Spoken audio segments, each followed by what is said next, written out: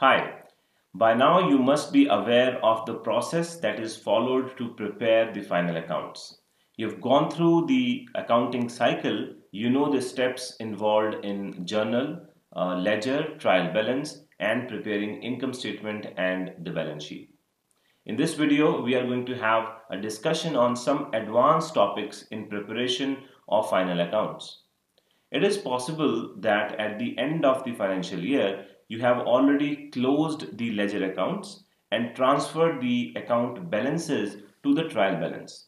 However, there may be certain transactions which take place a little later in the same financial year but after the preparation of the trial balance. Such transactions can have any of the following nature. So say for example, you have financial year which begins in 2019 April and ends in 2020 March 31st. In order for you to be able to disclose your final accounts, you have to prepare the final accounts. You have to start a week back or 2 weeks back. So the final accounts, the ledger accounts are closed, say sometimes before the March 31st.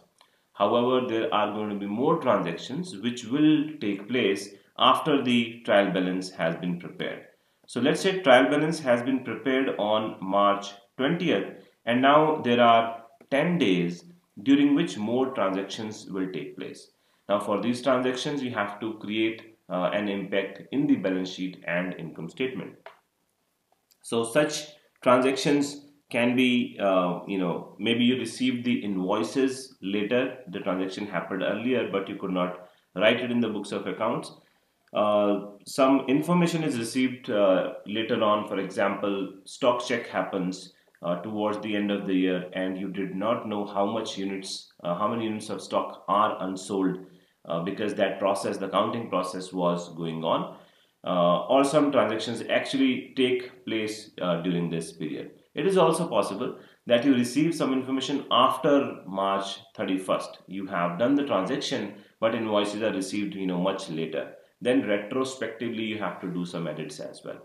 So all of such transactions have to be adjusted in the final accounts, and the way to adjust remains the same. We follow the same principles of double entry system.